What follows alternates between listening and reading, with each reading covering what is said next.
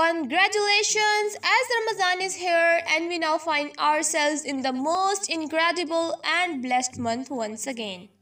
A month filled with reward, blessing, giving to others, and yes, fasting.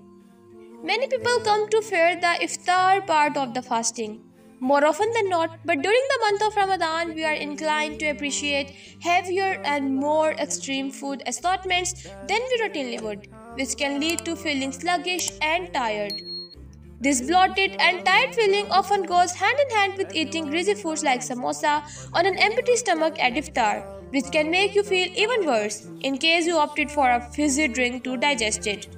Oh no! This will be a worse thing if you do in iftar. So in order to stay healthy during the month of Ramadan, here are some healthy tips to consider. Number 1. Eating healthy meals during Ramadan is essential. For iftar, ensure you eat plenty of tasty salad greens and vegetables to go with your main meal. At least half of your plate is full of healthy nutrients. You will get the energy and vitamins you need. Remember to eat your veggies first. Number 2. If Ramadan falls in the summer months or if it is hot where you live, one of my best Ramadan tips is to stock up on fresh watermelon. It is great for rehydration and fills you up too. Number 3. Avoid carbonated and fizzy drinks as these will rehydrate you very quickly and they don't have any valuable nutrition. Number 4. Making roast chicken and baked potatoes is a lot healthier than opting for fried samosas and chips. Just think about how you will feel after the grease. Oh, this is so horrific. So without wasting any time, moving to the point number 5. Are you a dessert lover?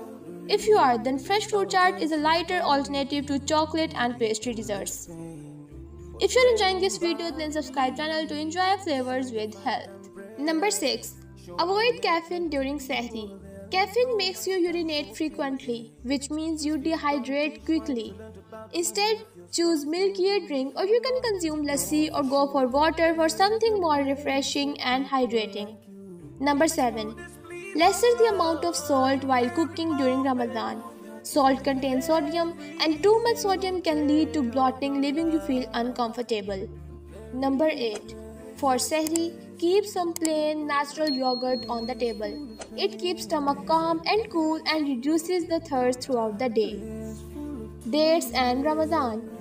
It is traditional to open the fast with dates and a glass of water or milk. Aside from the religious recommendation, there is also great reasoning behind this.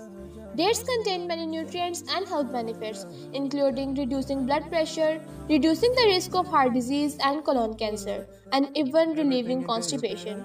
Dates also fill you up pretty quickly and are a great source of slow-release energy, keeping you going for longer. Trying opening your fast with a handful of dates and glass of milk. Due to slow energy release in dates, it is a great idea to introduce this into your sehri time as well. Obviously, there are many hundred of other ways to stay healthy during Ramadan, and I'm sure you'll share your tips with me in the comment below. Making the right diet choices this Ramadan can help you stay as healthy as possible while fasting. So Health Flavor is here for you day and night. Our videos will be available throughout the holy month of Ramadan to offer you the care and support you need. So this is all about my today's video. Do hit the subscribe button and bell icon to never miss any update, and I'll see you in the next video. Until that, take care of yourself, eat healthy, stay healthy, and see you soon.